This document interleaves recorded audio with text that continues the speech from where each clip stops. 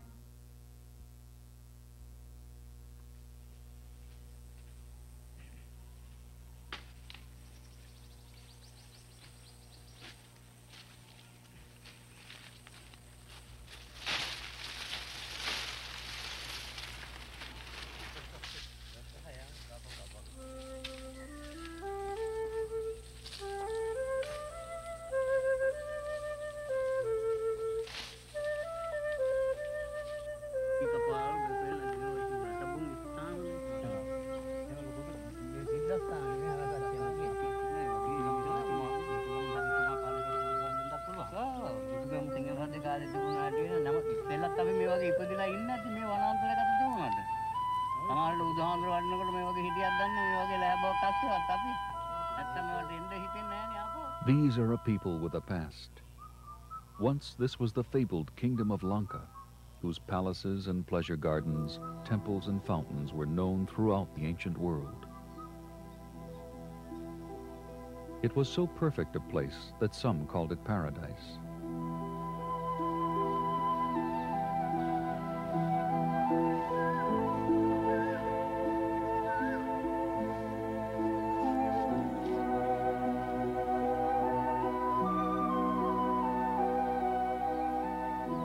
Then, suddenly, mysteriously, it all disappeared. The kingdom collapsed. The temples fell to ruin. The fountains ran dry.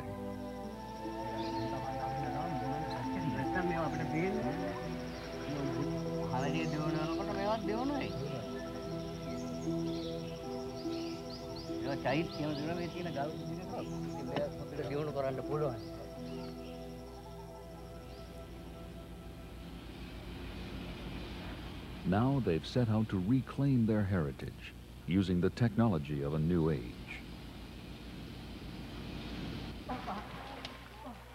But theirs is a poor third world country. And they've pinned their hopes on a risky enterprise.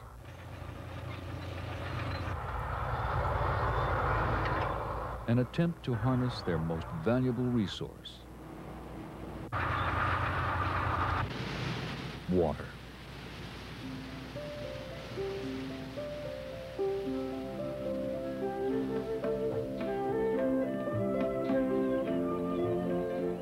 But they're taking a bold gamble, trying to reclaim the fountains of paradise.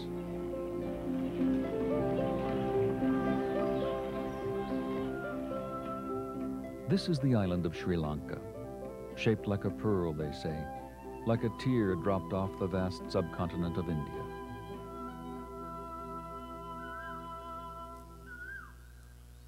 "25,000 square miles, about half the size of New York State.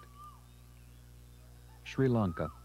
It means splendid island in Sinhalese, but many Westerners probably still remember it by its former name, Ceylon. The population here, nearly 15 million in all, is a wide mix of racial, ethnic, and religious groups: Sinhalese, Tamil, Hindu, Muslim, Christian, Buddhist.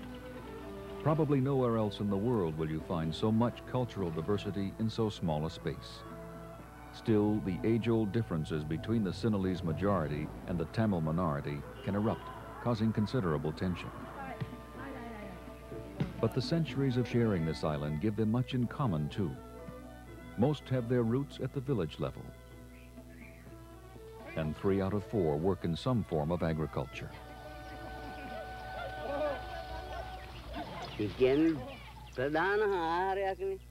ගෝවිතැන කරේ නැත්තම් බත් කියන එක ප්‍රධාන ආහාරයක් සිංහල මිනිස්සයාගේ නේද? ඉතින් පෙරකුම්බාහු රජ කාලේ පටන් දැන් ඉතින් සිංහලයේ උපන්දා පටන් කරන්නේ ගොවිතැනනේ බත අවශ්‍යයිනේ බත් නිසානේ මිනිහෙක් ජීවත් වෙන්නේ. වෙන රැකියාවකින් ජීවත් වෙන්න බෑ. වෙන කර්මාන්තයක් කරත් කන්න ඕනනේ. බත් ඕන, බත් ටික කන්න ඕන. ගොවිතැන ප්‍රධානයි. මොනම රැකියාවක් කරත් ගොවිතැනට ඉහළින් රැකියාවක් නැහැ. සිංහල රජ කාලේ ඉඳලා නේ ලෝක පැවතිද එක්කෙනලා. ඉතින් මේ ගොවිතැන් කරලා තමයි ජීවත් වෙන්නේ. But the truth is, Sri Lanka can't grow enough rice for its people. 3/4 of the island's surface is a flat, parched plain, the dry zone. Farmers here are lucky enough to grow one crop a year, sometimes not even that because of drought.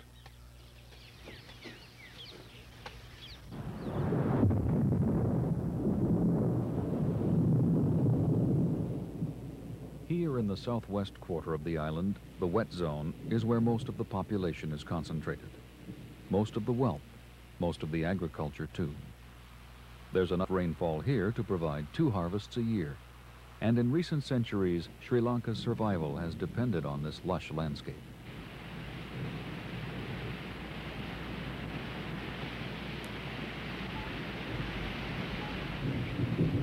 But despite the productivity of the wet zone, despite the fact that agriculture is the basis of the economy, this island has been forced to import much of its food supply for over 100 years.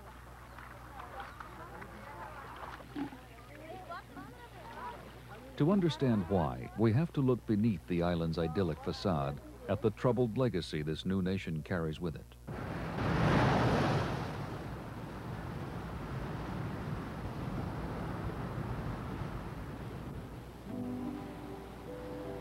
The island had always been a favorite spot along trade routes from the west. Arab traders called it Serendib, Greeks Taprobane. A medieval voyager was so enchanted by it, he placed it only 40 leagues from paradise. But it wasn't until the 16th century traders from Europe came to stay. The Portuguese first, lured by the cinnamon trade. The Dutch soon followed. And finally, the British. They called the island Ceylon, and they left their mark here.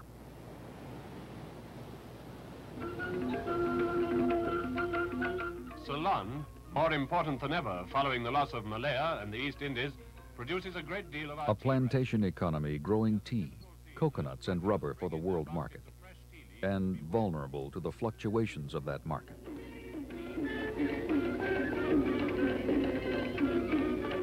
Independence came in 1948. The first session of the first Parliament of the new Dominion was royally opened, and afterwards, accompanied by the Governor-General and the Prime Minister, Mr. Senanayake, the Duke proceeded to Flagstaff. Here the Premier hoisted Ceylon's own lion flag. The Crown Colony was now a responsible, independent member of the British Commonwealth of Nations. The new nation promptly embarked on an ambitious program of social reforms, free education, medical care, food subsidies for the poor. All of it supported by the export economy Sri Lanka had inherited from the British.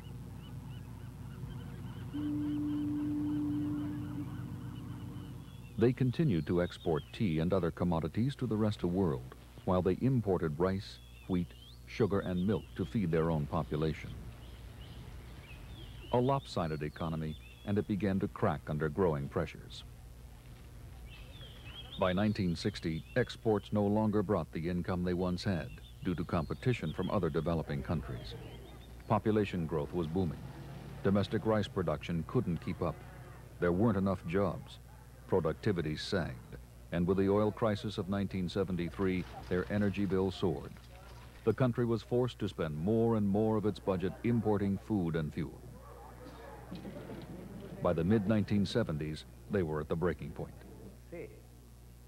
Sri Lanka's Minister for Lands and Land Development, Gamini Dissanayake. We had about 1.2 million people unemployed out of a population of about 14.8. There were food shortages. and an impending power crisis, a shortage of energy, lack of foreign exchange to import the bare necessities, food queues in different parts of the country, in towns and in cities, and a country losing faith. So they looked for a solution.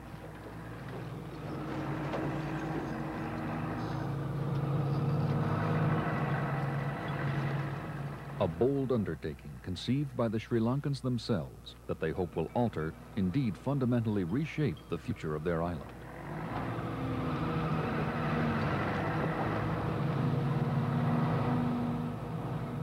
The plan, the Mahaveli Development Project, is to harness the country's mightiest river and divert its water into the dry zone. There, in an attempt to alleviate rural poverty, 150,000 families will be resettled. They'll be given 2.5-acre plots and water to grow their crops. Eventually, if it all falls into place, the rice they produce will make the country self-sufficient in its food supply. It's a sophisticated strategy for water management. The Mahaveli River flows down from the highlands. 4 large dams will create reservoirs to store its waters. A complex of canals is to deliver water to irrigation sites in the dry zone. Eventually, over 1 million acres of land are to be made productive. Power generated from the project is meant to create new industry, open up jobs, reduce unemployment.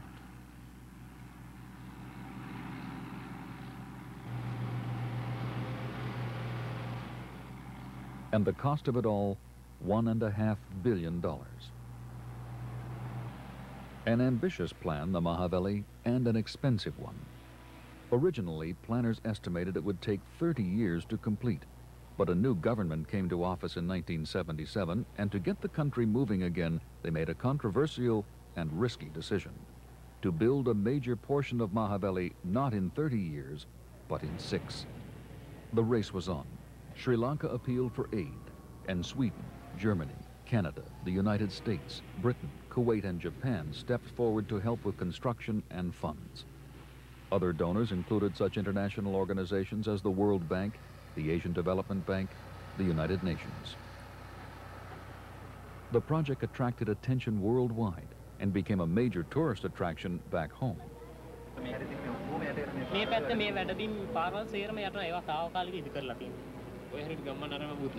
ඇත්තේ මේ හරිය ගෙවල් තමයි තිබුණේ. දිගට මේක කොත්මලේ ගම.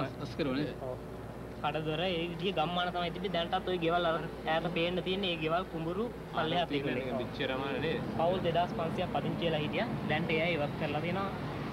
කොත්මලේ මේ හිටපු අය දැන්ට මේ කලාව ප්‍රදේශ පදිංචි වෙලා. By mid-1984, 2 of the 4 proposed dams were completed.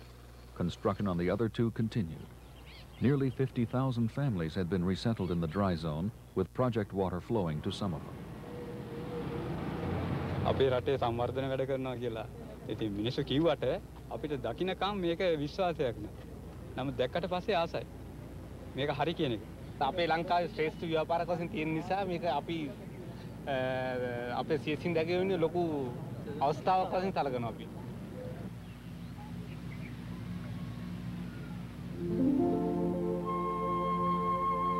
Huge reservoirs, spillways, earth-filled dams. The technology is modern, but the idea is over 2,000 years old. When today's engineers chose a site for one of their dams, they made an extraordinary discovery: a stone embankment, an ancient sluiceway. Engineers living 1,500 years apart had chosen the same spot to erect a dam.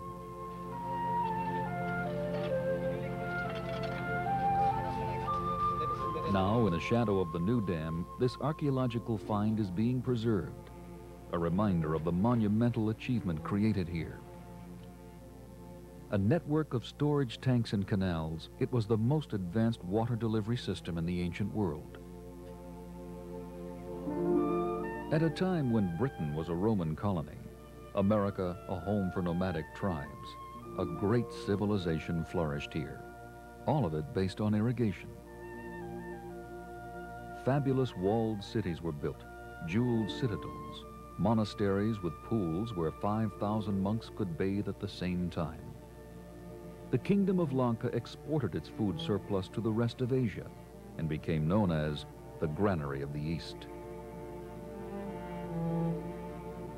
Under the guidance of those Buddhist priests, the arts of sculpture, architecture, and poetry thrived.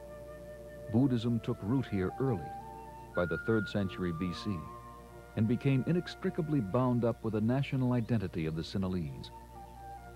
They view their island as especially blessed by the Lord Buddha, and themselves as guardians of that faith. If religion was one unifying force for this culture, the other was water. For 15 centuries, every village had a temple and a reservoir. The capital city was surrounded by them. By the 1300s, the kingdom was no more. It had fallen to ruin, destroyed by outside invasion, civil war, and malaria of epidemic proportion. Today, every school child knows the words of the greatest of their ancient kings, Parakrama Bahu. Let no drop of water flow into the sea without first growing a grain of rice. In his time, the island produced enough food for all its people, and that is the same goal Sri Lanka has set for itself today with this new water project. But they're taking huge risks building the Mahabeli. In recent years, the project has swallowed up half of the government's capital budget and contributed mightily to an annual inflation rate of 23%. It's disrupting the environment and causing enormous social upheaval. Thousands upon thousands of families are being settled on the new lands. For most of them, it's the chance of a lifetime to own some land. Indeed, there's a long waiting list to get into the project. But for others, it's not a matter of choice. These wet zone paddy fields belong to the village of Aluthvala. Rice has been cultivated here for centuries by the same families on the same plots of ground. But now this land is to be flooded, turned into a reservoir behind the new Victoria Dam.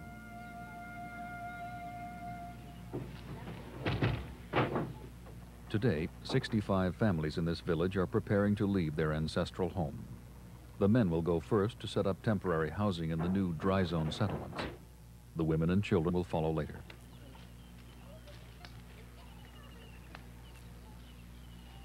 Head of one of the families, Mr. R.Y.G. Pallas.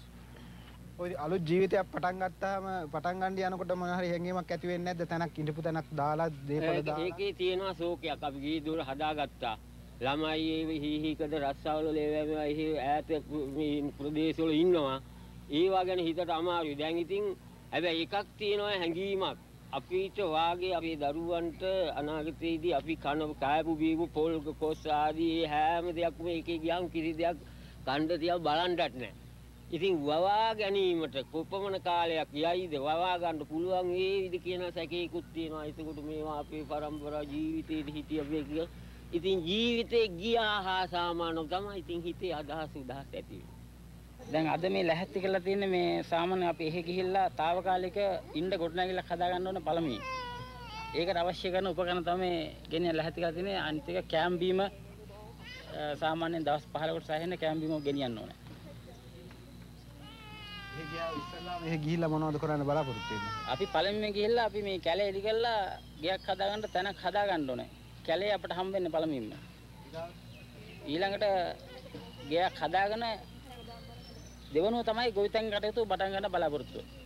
මොකද අපිට තාම ජලය ලැබිලා නැහැ සාමාන්‍යයෙන් ගොවිතැන් කරන්න. In all, some 43,000 Sri Lankans will lose their homes to the project. Their villages will disappear, and so will many of their old traditions. For them, the price of progress is high.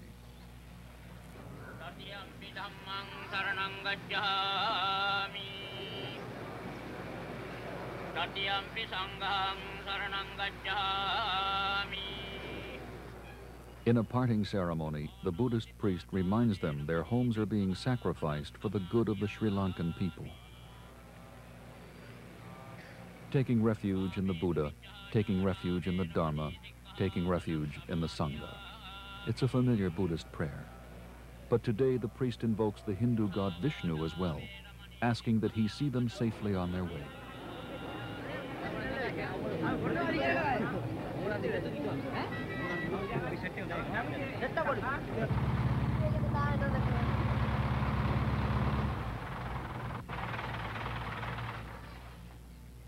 Mr. Pallas's daughter attaches a spray of coconut flower. It's a traditional gesture of good fortune, to wish them a safe journey and prosperity in the new land.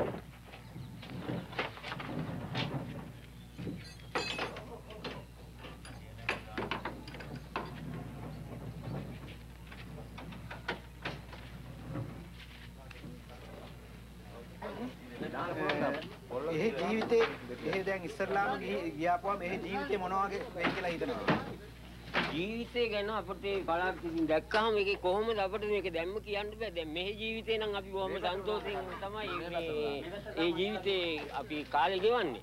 එහෙ ගියාම ඉතින් අපිට කොහොම මෙහෙම අනාගතයක් ලැබෙයිද නොලැබෙයිද කියන එකට අපිට කොහොමද ඉතින් වනාන්තරේ ගියාම අපිට මේ කියන්න බෑ.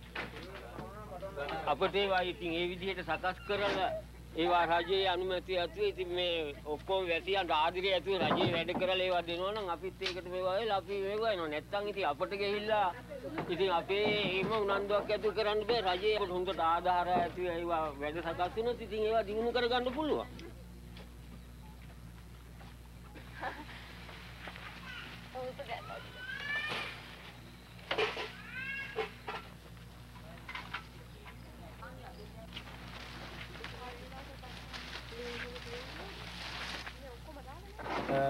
දැන් එතකොට එහෙදි මේ මාස අවුරුදු කීපයක කොයි වගේ ජීවිතයක් ගත කරන්න වෙයි කියලා හිතනවා. දුක්බර ජීවිතයක් ගත කරන්න වෙනවා අපට. අයිකන සම්පූර්ණ දුක්බර ජීවිතයක් තමයි අපි අපි ඉතින් උපාදී ඉඳලා නොවිඳපු දුක් කරදර තමයි ඒ අන්තිම මේ අවුරුද්දක් දෙකක් අපට කාලයක් ගෙවන්න වේවි කියලා අපේ අදහස් තියෙනවා. ඒ කියන්නේ ඉතින් ඒවා සම්පූර්ණ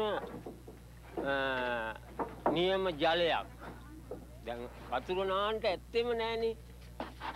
වතුර නාන්න බොන්න නෑ. ඉතින් ඒවා ගෙනත් දෙන්නේ ඒක ඉතින් බීමට පමණයි නාන්න රෙදි වලන්ට. ඒ කිසිම දෙයක් ඉතින් අමාරුනේ. ඒවා ජල ඒවට යනකම් ඉතින් ඔය කාලවල වෙනකොට ඉතින් ජලේ ගියොත් ඉතින් ඔය හැම දෙයක් වාගේ මඟ හැරෙනවා. එතකන් ටිකක් ඉතින් අමාරුයි.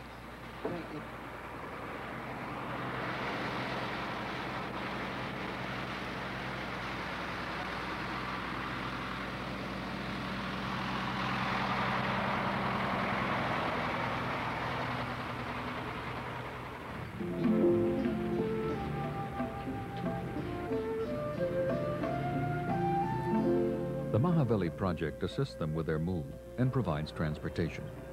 Each family will be given 2.5 acres of cropland and half an acre for the homestead. Enough land, it's calculated, to support a family of 5.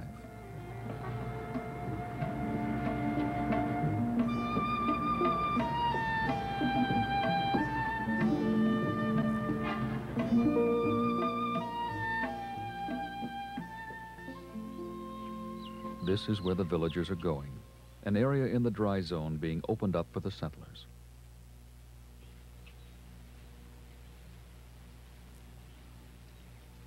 One couple who chose to move here remembers what it was like when they arrived nearly 2 years ago. Al-Hakoon and his wife Samawati. Ali hidiya dimege mesi maduru meita wada maduru kelle isena gana wanantare ali masara dama yana මොන කාගේ සර දැන් කන්දක තියඳලා මෙහෙට ආන් පස්සේ ඉතින් එළියට යම බහින්න බෑ ආපුම දවස් දෙක තුන ඒක මොන කියන්නේ උස්නායි තරම් බොන්න වතුර ටිකක් තිබුණේ නාන්දෙන් වතුර තිබුණේ පැහැතම ආතම 3 කාල 7ක්ම විතර යන්න ඕන නාන්ද ඉතින් බොන්න ගේන්න ඉතින් බවුසර වලින් වතුර ගෙනත් දුන්නේ බොන්න ලින් තිබුණේ ඉතින් එහෙ එහෙම නෙවෙයි ඌස්නේ අඩුයි. එහෙ ඉතින් පොල් තියනවා, කොස් තියනවා. ඉතින් කුඹ හොඳට වතුර සනීපයි. එතකොට මේ එහෙ ළමයි දැන් ඉතින් අපි ඉස්කෝලේ ළඟ, ඩිස්පෙන්සරිය ළඟ, තැපල් කන්තෝරුව ළඟ තියෙන්නේ. සමුපාකාරය ළඟ තියෙන්නේ. ඉතින් ඉස්කෝලේ යනකොට ළමයෙකුට විනාඩි 15යි යන්නේ ඉස්කෝලේට. Making sure the benefits of a huge high-technology project actually reach the small farmer is probably the most difficult task of all. So here at the planning office, they try to anticipate the settlers' needs. Resident manager of one resettlement area is Jayantha Jayawardena.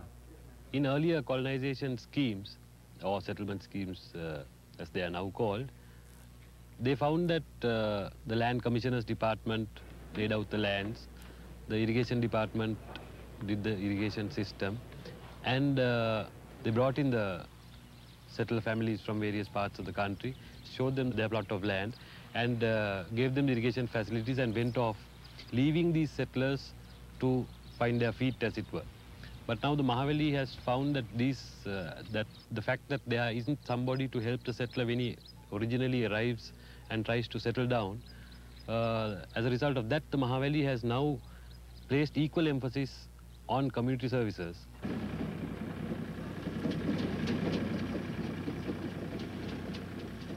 Galneva, a new town in one of the settlement areas. In 1977, there was nothing here.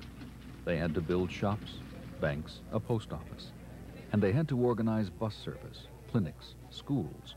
In short, everything a community needs. Mr. Jayawardena. When I first came here 3.5 years ago, settlement had just started, and the settlement process was being accelerated. And at that time, there were various difficulties. There weren't proper roads. The settlers were moving in. Because of the accelerated program, settlers had to come in. Then we had problems of distributing land.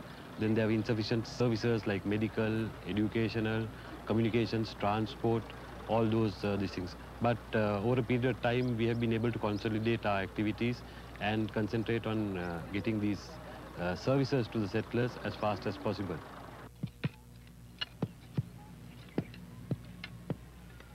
These services are essential if the project is to achieve two of its most important goals: alleviation of rural poverty, self-sufficiency in the nation's food supply.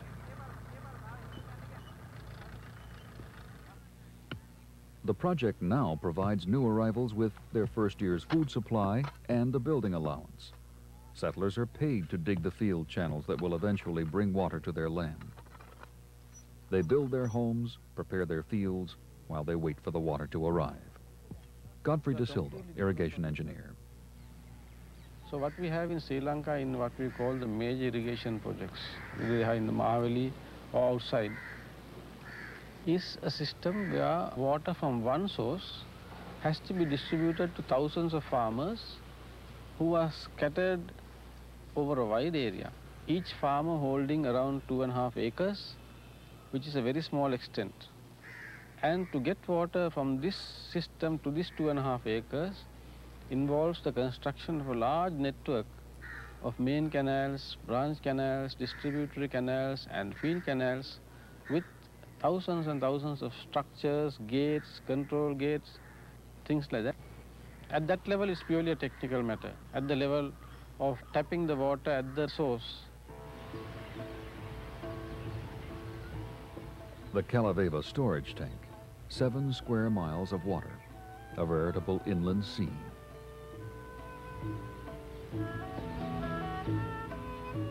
It was originally built in 300 AD to supply the ancient capital city of Anuradhapura. It's been renovated now and incorporated into the Mahaweli project.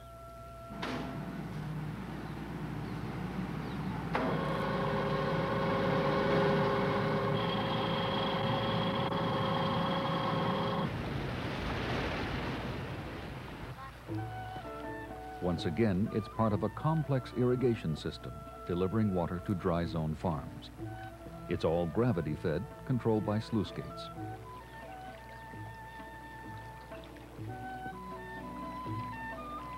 The entire system must be carefully managed to make certain the water gets where it's supposed to go.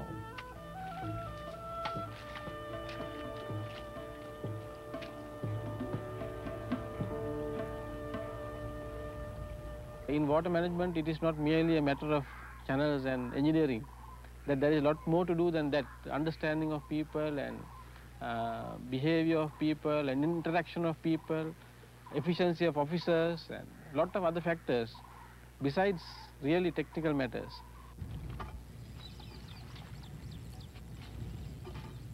Project water has made a difference to Alakun and his family. With their first crop of rice already harvested and the second underway, the future looks hopeful. From savings, they've managed to replace their first temporary shelter with a more substantial home. They even have a pet, Chuti, the wild boar they found as a piglet in the jungle nearby.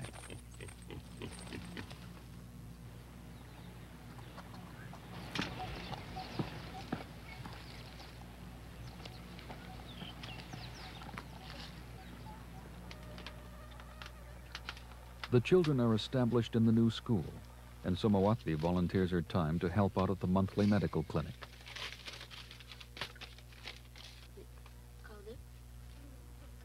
Malnutrition was a problem for early settlers here. Food rations were limited, and many families weren't getting a balanced diet. So the project set up a supplemental feeding program, which Somawati helps administer to pregnant women and to children.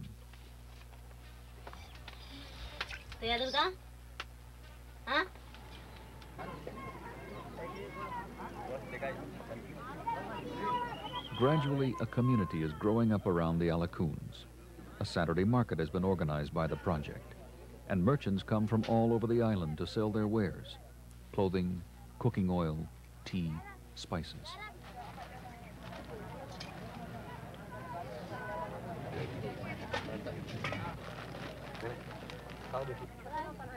The next step is to build a temple.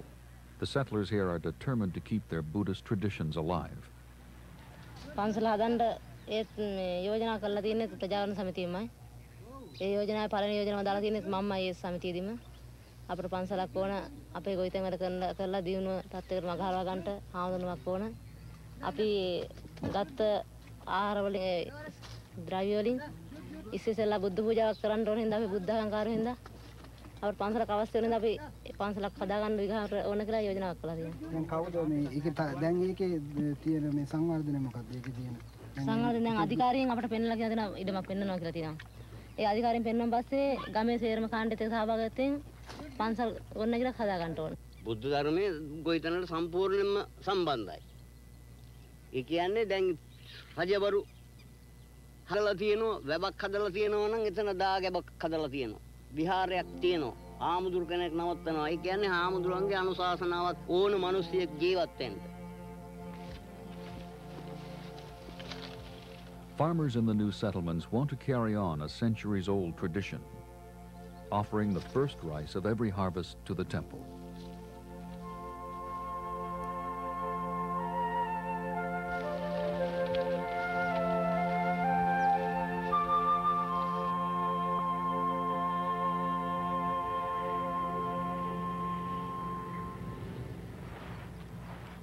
There were villagers living in the dry zone long before the project came. The Mahabeli has incorporated them into the new irrigation scheme, changing the way they farm. පුරාණ වතුර හරවන්න ගියාම මේ එක එක ඉස්සරින් ඉස්සරට කරදරයක්. දැන් මේ කරදරේ මග හැරිලා. දැන් මේ මාවැලි යෝජනා ක්‍රමය යටතේ එකම පෝල් එකකින් වතුර හරවා ගන්න පුළුවන් කරදරයක් නැති. ඒ නිසා මේ මාවැලිය විශාල කුකුලක් වෙලා දිනවා වතුර හැරෙන්නේ. දැන් ගොවිතැන අමතරව මොනවද ඇතුළේ තියෙන සාමාන්‍ය වාසි? අමතරව කියන්න දෙයක් නෑ. අමතරව කියන්න තියෙන්නේ මේ යන්ත්‍ර සූත්‍ර තියෙන නිසා මේ ගොවිතැන ඉක්මනින් කර ගන්න පුළුවන්. කාල සීමාවට වැඩියෙන් යන්න මත්යෙන් කල් තියා වේලාසන වැඩ කර ගන්න පුළුවන් මේ යන්ත්‍රෝපකරණ කියන එක. පාසුකම් වැඩිද? දැන් ගොවිතැන් කිරීමට ලේසි. අපි පොඩි කාලේ නම් මාස දෙකක් යන කුඹුර හාන්න හරක් අල්ලලා ගියා. දැන් මැෂින් වර්ග තියෙනවා හරි ලේසි කුඹුර වැඩ කිරීම. කුඹුරේ මේ අස්වැන්න වැඩුනේ නැද්ද? ඉතින් දැන් ඊට අදාළ තෙල් පොහොර තියෙන එකෙන් අස්වැන්න මහන්සි වෙච්ච තරමට කුඹුරින් ආදාயம் ගන්න පුළුවන්. This is Thomas Pereira, a pioneer in the project. He's been farming here since it began back in 1977. Thomas always liked farming, and this was his first chance to get some land of his own. කෙනෙකුට කිසි වචනයක් අහන්න ඕනේ තමුන්ගේ පාඩුවේ ගොවිතැන කියන එක සාර්ථක කරගත්තොත් අයිට වැඩි ප්‍රයෝජනයක් තියෙනවා. තමන්ද ඔව් ඉතින් දැන් මේ ගොවියෙක් වශයෙන් ඉන්න එකේ මේ මොකද්ද හොඳක් කියලා හිතන්නේ? හොඳක් කියන්නේ තමුන්ද අරිට වැඩිය හොඳට යැපෙන්න පුළුවන්. තමුන්ද කෑමෙන් දිනුනත් අනිත් අයට වඩා තමුන්ද ඒ කරන තමුන් පිළිසිඳ කෑම ටික උනත් ඒ තමුන් දුන ආහාර වර්ග හදා ගන්න පුළුවනි. ඒ පළපොජයටත් වැඩි ඊට වැඩි. මොනවද වෙනසක් එහෙම වෙලා තියෙනවද මහවැලිය නිසා ජීවිතේට? වෙනසක් වෙලා තියෙනවා. වෙනසක් වෙලා තියෙනවා. සාර්ථකව අපි ජීවත් වෙන ඇච්චයි. මොන විදියටද සාර්ථකයි කියන්නේ? ඉස්සරහට වඩා හොඳට ඉතර කොහොමද තේංගෝ ඉතමත් විතරයි තිබුණේ. ඒ වෙන්නේ නැහැ. දැන් එහෙම නෑ. දැන් ඉතින් අපිට කෑමට බව දැන් අවුරුද්ද ගන්න අපි වීතිය ගන්නවා. තියාගන්න ඉතින් අයිත් බෝගත් හදාන අපි ජීවත් වෙනවා. Like other farmers here, Thomas has issued water according to a prescribed plan. The water is released for a specific number of hours every week. The farmers on each field channel must take their share in rotation to ensure a fair and equal distribution.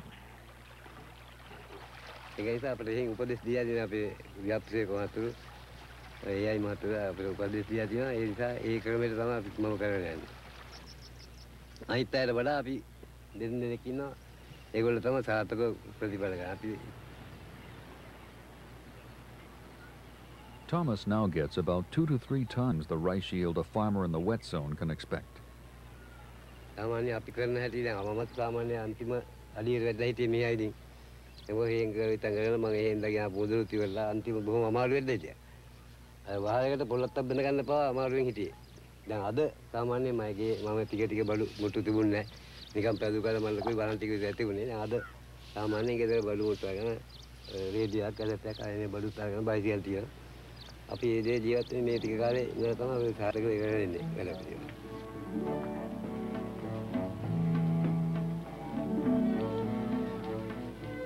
Thomas Pereira is an example of what this project is trying to achieve.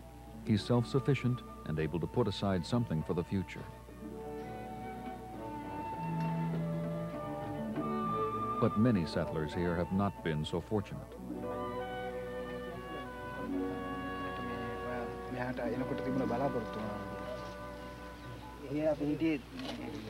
තාත්තලාගේ ඉඩම් වල හම්බෙච්ච අක්කරගෙන තමයි වැඩ කරන ජීවත් වෙන්නේ. මෙහාට ආවෙන් ඊට වැඩියෙන් ආදායමක් අරන් හොඳින් ජීවත් වෙන්න කියලා හිතාගෙන. එහෙනම් හිතාන හිටියේ එහෙම ගම. මෙහාට ආවට පස්සේ එහෙන් අක්කර බායක් වැඩ කරපු ආදායමක්වත් මෙහාට ආවෙන් දැන් අවුරුදු 4ක් එහෙන් එනකොට ගෙනාව බඩු හිටම් මෙහෙම විකුණන්න වෙලා තියෙනවා. එහෙන් බලාපොරොත්තු නම් ආයේ මහවැලියේ ඉතින් කියන්න දෙයක් නැහැ බොහොම හොඳයි කියලා. ජීවිතේ දැන් අපි අර හිටියට වඩා දැන් දුප්පත් වෙලා ඉන්නේ. අපිට ඉඩ කඩන් තිබුණු කාලේ කැලෑ තිබුණු කාලේ අපි තලේ හේනක් හරි කොටාගෙන ජීවත් වුණා. කුරකන් හේනක් හරි වපුරාගෙන. දැන් මේ හතර දෙකමාරම දීලා ඒකට හරියට වතුරත් නැහැ. එහින් අලි ප්‍රශ්නයි කොහොම හරි කරලා හිටියට වඩා දැන් දිනුදු තත්ත්වයකට එන්න එන්නම එන තත්ත්වයේ තියෙන්නේ. ඔව් විශේෂයෙන් මේ වතුර ගැන තියෙන ප්‍රශ්න මොනවාද? වතුර ගැන ප්‍රශ්න ඉතින් වතුර මදි කොහොම තමයි තියෙන්නේ. අවශ්‍ය කරන වෙලාවට වතුර දෙන්නේ කියලා තියෙන ලොකු ප්‍රශ්නයක්. මේ දීයල සීමා වෙන්නේ නැහැ මේ තියෙන කුඹුරු කට්ටි ගන්නට. ප්‍රධාන අපිට තියෙන ප්‍රධාන ඇල සීමා වෙන්නේ නැහැ. ඒකේන වතුර ප්‍රමාණය මදි මේ කුඹුරු කට්ටි සෙට්ටම් බෙදලා දෙන්න. Water, it's the lifeline here. Thousands of farmers have been promised an adequate and reliable supply. Their livelihood depends on it. Yet the system that's supposed to deliver the water is plagued with snags, problems that keep them from getting what they so desperately need. Susantha desilva, unit manager here. ඇලවල් වතුර ඇරියට පස්සේ අපිට මූණ පාන්න වෙච්ච ලොකුම ප්‍රශ්නේ තමයි මේ ඇලවල් වල හරක් දාලා මේ ඇලවල් විනාශ කරන ගොඩක් දැන් ගොවියෝ හරක් ගේනවා කුඹුරු වලට සීසාලා එහෙම්ම හරක් ගෙනියනවා ඇලවල් උඩින් කිසිම මේ තැකීමක් කරන්නේ නැහැ ඇලක් ගාවින් පාරක් තියෙනවා ඒ පාර ගෙනියන්න දැන් මෙතන හොඳටම අපිට බලා ගන්න පුළුවන් මේ ඒ වගේ අවස්ථාවක් කුඹුරු වල ඉඳලා කුඹුරු ඇල දිගේ. This is an example of a well-constructed, well-maintained field channel. The embankments are solid and hold firm. The water flows freely through the channel to the farmer's plot.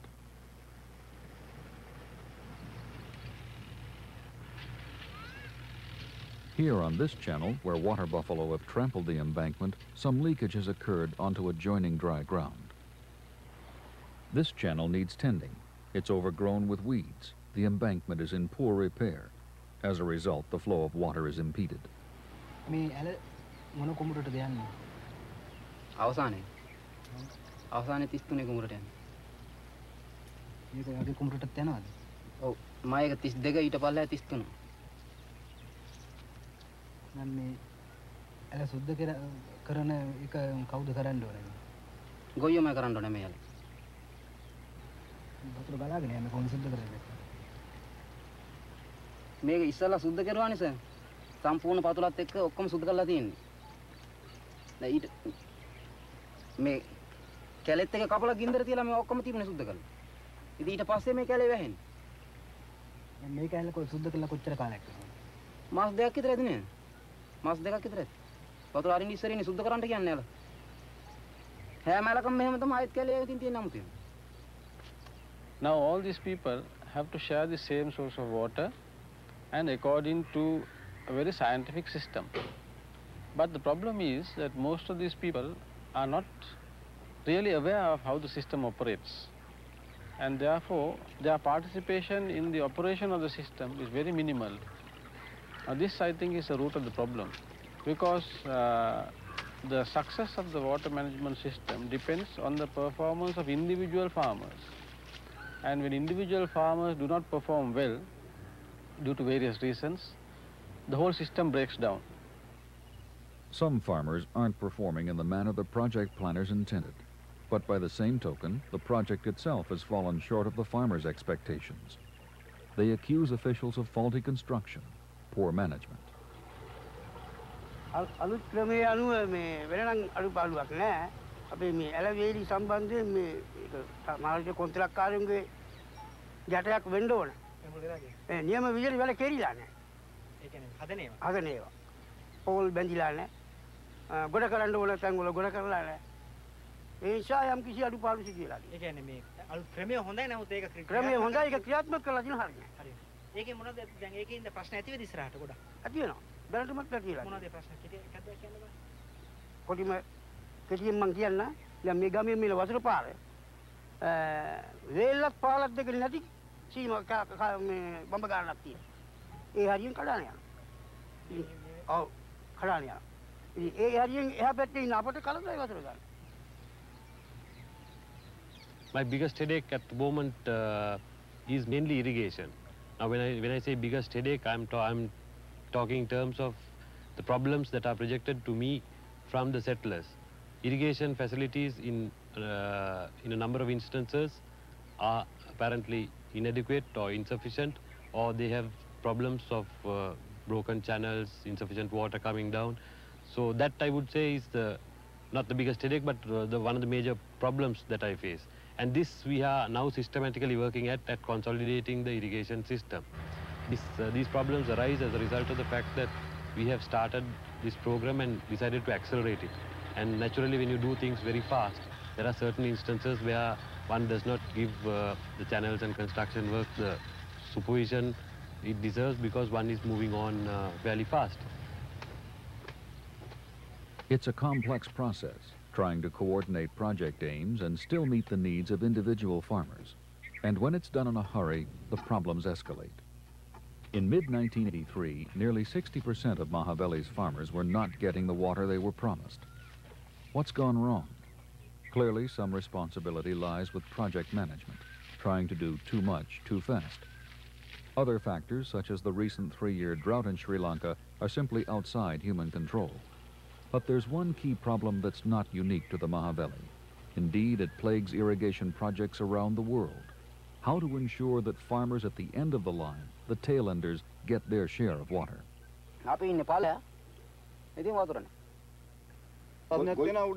උඩා කියන්නේ එහෙ උඩා ගොයන්න මේ වතුර අඩු නම් උඩා ඩීඑල් වල අරලා හිටන කට්ටිය වතුර ගන්න. එතකොට එන වතුර ටිකක් ජලය පල්ලෙහාට එන්න. කීයක් හම්බෙනවා? වතුර නම් දෙනවා පැහැෙනතුරු. මුරි හරිනවා හරියට. සතියකට එක දවසක් වතුර හරිනවා. ඒ ඉතින් හරියන්නේ නැහැ කියන්න ඕනේ නැහැ. ඉතින් හරින්න ඕනේ නැහැ ඒ වතුර ටික. ඇයි? වියකන යන්තම් මෙච්චර නෙන්නේ වතුර. In theory, the members of each turnout group are supposed to share equally in the water issued to their turnout area. Each takes his turn irrigating his field according to a prescribed pattern of rotation.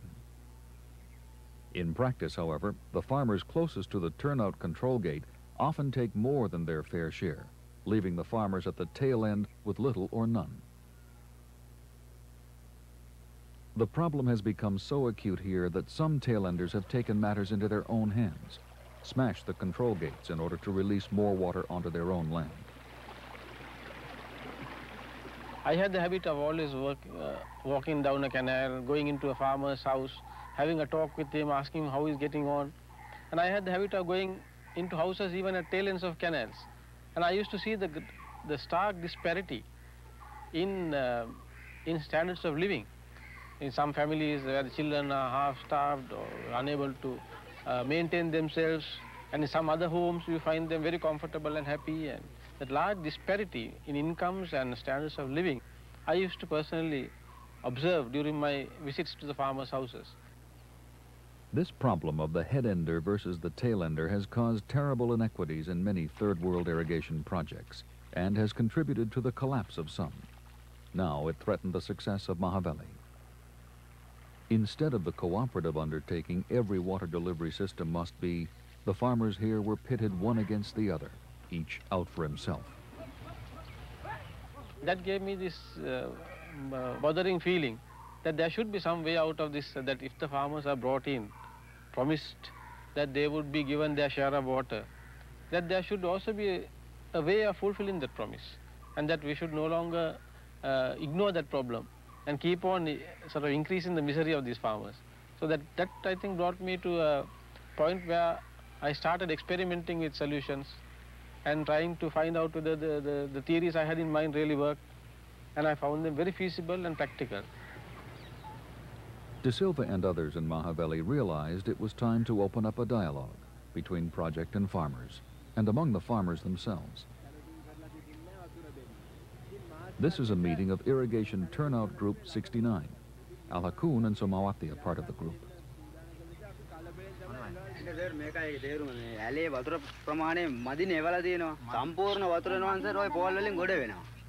දැන් පොඩ්ඩනේ වතුර භාගනේ එවලා තියෙන දැනට. ඔය නීතිය එක තමයි. ඔව්. ඇලේ ප්‍රමාණය හැටියට වතුර එන්නේ නැහැ. පයිප් එක ප්‍රමාණය හැටියට වතුර එවුවා නම් මේ පෝල් ඔක්කොම වගේම ගොඩ වෙනවා.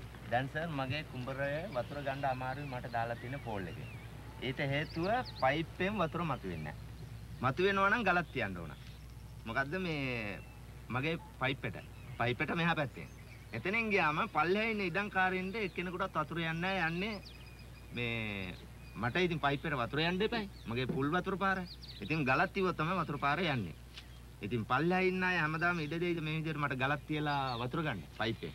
ඒ ගල තිබ්බන් පස්සේ අපි තුන් දෙනෙකුට වතුර ගන්න අමාරුයි. දැන් මෙයාට පල්ලෙහාන් ඉන්න කුඹුර එකටත් වතුර ගන්න. යන්නේ නැහැ. ගල තිබ්බන් පස්සේ ඒ සේරම බර තියෙන ඒක. ඒ කියන්නේ ගලෙන් බ්ලොක් කරලා වගේ ගන්න ඕන. එතකොට බන්ට් එක කඩාගෙන යන්නත් ඉඩ තියෙනවා. So, a farmer with a stone can sabotage the goals of the project. මුළු වතුර පාරක් නෑ. එන්නේ නැත්තේ අර අතන ඔයගොල්ලෝගේ අර ඇල්ල මුල කැඩිලානේ තියෙන්නේ. අන්න ඒ ප්‍රශ්නේ තියෙන නිසා එන්නේ. ඉතින් අපි මුලින් බලමු ලෙවල් අරගෙන. ඊට පස්සේ අර ඇල්ල හදාගෙන මුල සම්පූර්ණ වතුර එවලා බලමු. In 1983, the project began experimenting with this approach in a few areas of Mahaweli, and soon realized if this complex irrigation system is to work, the farmers themselves must be brought into the Mahaweli management. Once you bring the people into the operation of the scheme, into the decision-making process, and then you add parallel to that, you commence a scheme of educating the people on the various aspects of the project and how the thing operates. There is experience in several places, like Galloy, for instance, where we have just started the project under USAID. In Minipe scheme, where under the irrigation department we tried out a similar project. The remarkable success that we got, the changes in water use, the solving of the tail-enders problems to such a large extent, purely by organizing the farmers to come into the decision-making process, to share the responsibility and to participate in the management. This has shown remarkable results that gives us hope that it is really a feasible solution.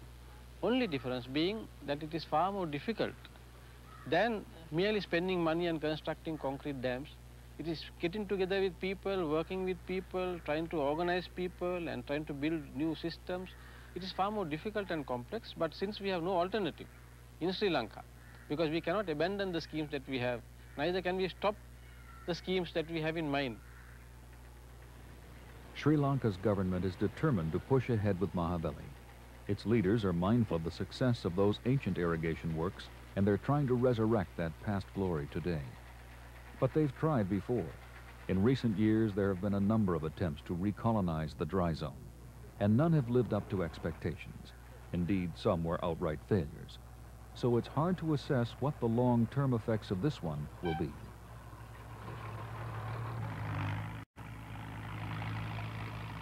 Certainly, the scale of the project and its acceleration are upsetting the fragile island environment.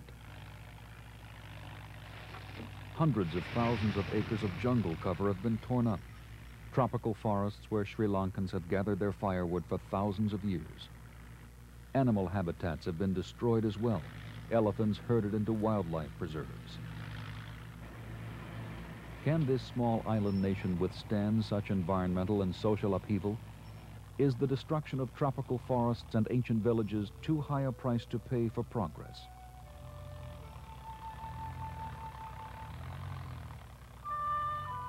But not to pursue the Mahaveli, the government feels, would risk a return to the economic and social chaos of the 1960s and 70s. Mr. Gamini Disanaika, the minister in charge of the Mahaveli project. So we feel strengthened that we should go on doing what we have done. And the fruits of Mahaveli really will flow after the first 6 years. The land will be alienated, families will be settled, new road systems will be operational, the power that is coming from Mahaveli will be available cheaper to the factories and to the industries, who thereby will be able to plan better. So these are the consequences of pushing through this vast development program. Self-sufficiency in energy, self-sufficiency in food, which would be the foundation on which any society can rest. ඒ කියන්නේ රට අවශ්‍ය විදුලි බලය Victoria වලින් කොත්මලෙන් හැම එකෙන්ම ලැබෙනවා නම් ලංකාවට අවශ්‍ය විදුලි බලය ලැබෙනවා. එතකොට අපිට පිටරටින් ඕන කණිතෙල් කිසිම අවශ්‍යතාවයක් වෙන්නේ නැහැ. දැන්ටම ලංකාවට මේ අවශ්‍ය විදුලි බලයට කණිතෙල් බලාගෙන ලක්ෂ 60ක් ඕනේ කියනවා. එතකොට අපිට ඒ ලක්ෂ 60ම දවසකට ඉතිරි කරගන්න පුළුවන්. ඒ ඉතිරි කරගන්නකොට මේ අපේ විදේශ විනිමය ඉතිරි වෙනවා. ඒකෙන් අපේ රටේ අනිත් වැඩ කටයුතු මේ කියන්නේ සම්වර්ධනයේ මේ කෘෂිකර්මයට අවශ්‍ය සෞභාග්‍ය රැක ගන්න අවශ්‍ය කරන්න පුළුවන් ව්‍යාපාර හැම එකම කරගන්න පුළුවන් අර ඉතිරි වෙන මුදලෙන්. ඒ හින්දා අපිට හිතන මේ ඇත්තෙන් මට හිතෙන මේවා ව්‍යාපාර රටේ කරගෙන යනවා නම් අපේ ලංකාවේ අනාගතයේ අර ඉතර කියලා දුන්න පෙරකුම්බ රජුරන් කාර්ය පිටරට පැටේව කියලා ඒ වගේ අනාගතයේ අපිට පිටරටට පලවන්න පුළුවන් අපේ රටේ දේවල් අපිටම ඇති කරගන්න පුළුවන් කියලා හිතනවා. ඒ හින්දා මේවා ව්‍යාපාර කරගෙන යනවා නම් ඒකට අපි සහයෝගය දෙන්න ඕනේ. ඒ සහයෝගය දෙමින් අපේ රටේ අනාගතය අපිම බලා ගන්න ඕනේ කියලා. But such enthusiasm is not unanimous. A note of caution comes from the settlers themselves. It's they who are taking the biggest risk. අද තියෙන තත්ත්වය හැටියට මේ මහවැලේ ඇතුළේ ඉන්න මිනිහෙකුට වතුර නැති වුණොත් කිසිම විදිහකින් ගොඩ ඒමක් වෙන්නේ නැහැ. ඉෂ්ට වෙයි කියලා හිතනවා හරියට වතුර ආවොත් ඔය හිතපු දේවල් හරියටම හරියනවා. ඉතින් අපිට ඉතින් වෙන ආදායමක් එන්න දෙයක් නැහැ නේ කුඹුරුමනේ වැඩ කරන්න ඕනේ. කුඹුරෙන්මයි සේරම කරගන්න ඕනේ. ඉතින් අපිට වතුර දෙනවා නම් හිතට මේටත් වඩා සන්තෝෂයි. නැතුණත් එක කන්නේ ඉතින් සතුටට වෙන්න අමාරුයි. ජීවිතේ අමාරුද ඒක අමාරුයි. වතුර නැති වුණොත් සංවර්ධනයක් නැහැ. එතකොට රට දියුණු වෙන්නේ නැවතත් ප්‍රපාතයට වුණොත්. Sri Lanka faces an enormous challenge as it tries to become self-sufficient and economically sound.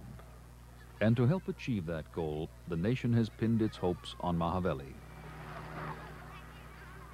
A vast and risky undertaking, it's expensive, disruptive, and for many, the economic benefits seem a long way off. A monumental gamble, the Mahaveli. In time, the technical problems can probably be overcome.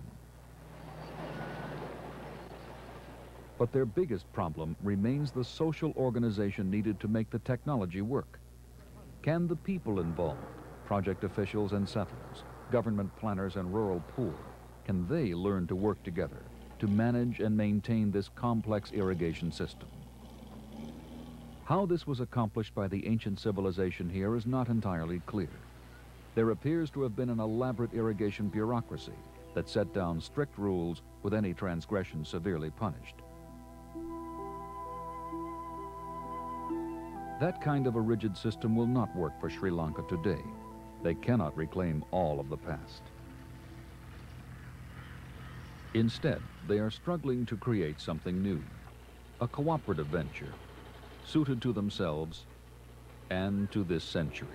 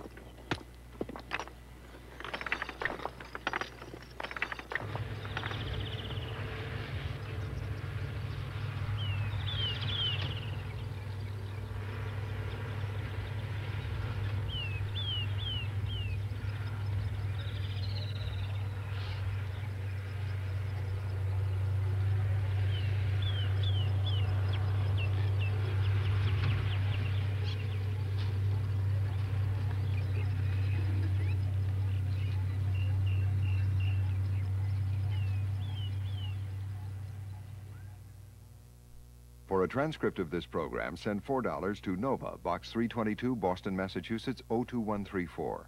Please be sure to include the show title. Major funding for Nova is provided by this station and other public television stations nationwide. Additional funding was provided by the Johnson & Johnson family of companies, supplying healthcare products worldwide.